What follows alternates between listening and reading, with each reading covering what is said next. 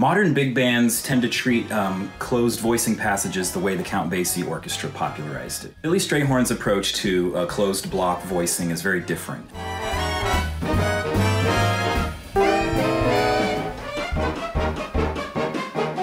Hey there, this is Marlon Martinez, bassist, composer, and music director for Marlonius Jazz Orchestra. Welcome to another episode of Strayhorn Sundays. One of my favorite orchestration techniques Billy Strayhorn uses that I don't hear very often in modern big bands today is a particular closed voicing approach that is a hallmark to Ellington Strayhorn ensemble passages. Modern big bands tend to treat closed voicing passages the way the Count Basie Orchestra popularized it. One Basie style in particular, the Basie 4-part, involves 4-note trumpet chords moving in closed block voicing. The trumpets are duplicated by the trombones and the saxes down an octave. The baritone sax gets to play the top line 2 octaves down.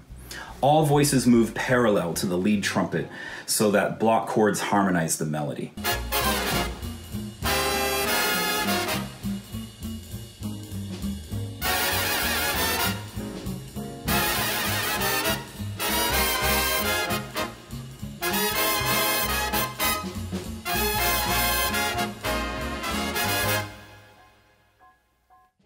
Two other variations have the trumpets in 4-part closed voicing, with the trombones and saxes down an octave, often more spread out in voicing.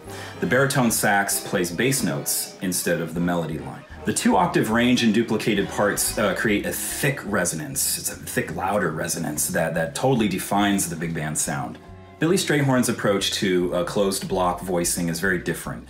Instead of duplicating 4-note trumpet chords down an octave in the trombones and saxes, he voices those instruments within the same octave as the trumpets.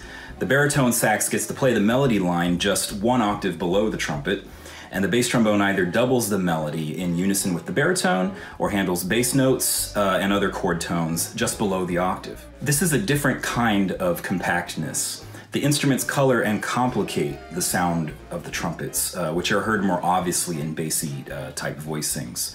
The instruments are now much closer together in register. Duke Ellington pioneered this style back in the mid-late 1930s. It showcased Harry Carney's rich melodic playing on baritone sax with the buzz of the brass on top.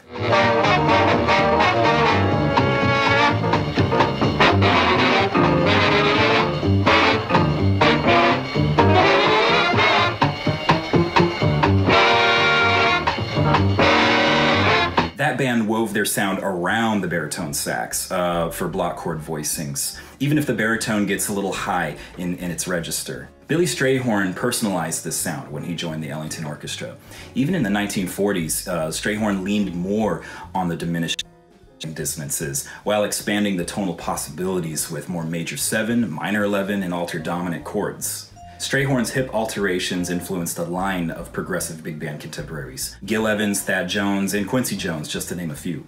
Strayhorn seemed to use this sound for longer durations. He often repeated voicings to achieve compositional structure and thematic development. Ellington, on the other hand, used these voicings generally for contrast and effect. This sound often illustrated romance, excitement, sadness, loss, all qualities that are pure Strayhorn. Examples include Isfahan,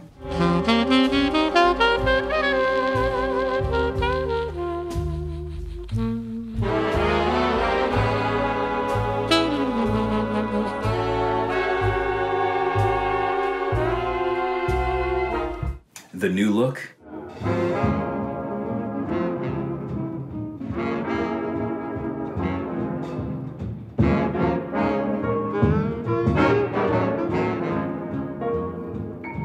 Johnny Come Lately,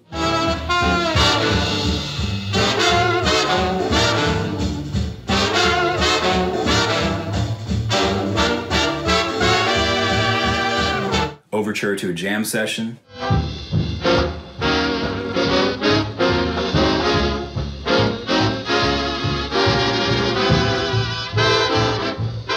Charade,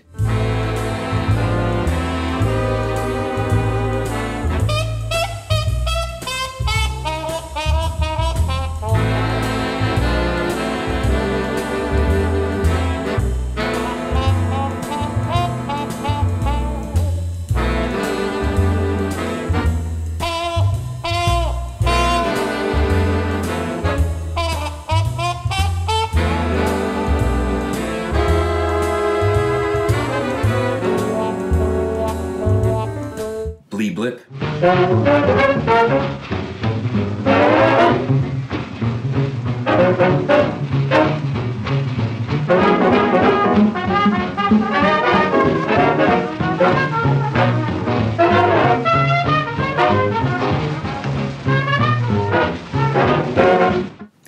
yourself in my place, baby.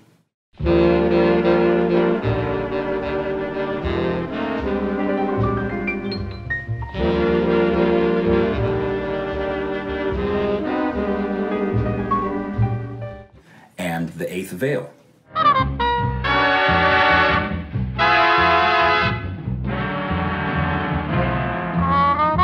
Some Marloniest examples include BB's Birthday,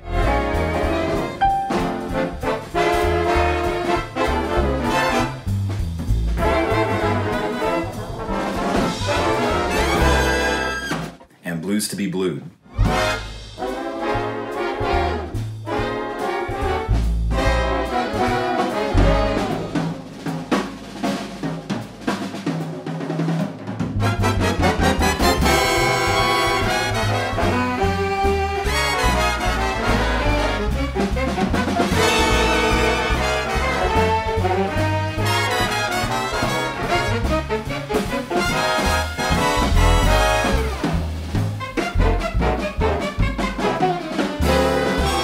Strayhorn, of course, used other techniques that the Basie arrangers and other famous composers used. It just depended on the band that he was writing for and for the sake of musical variety.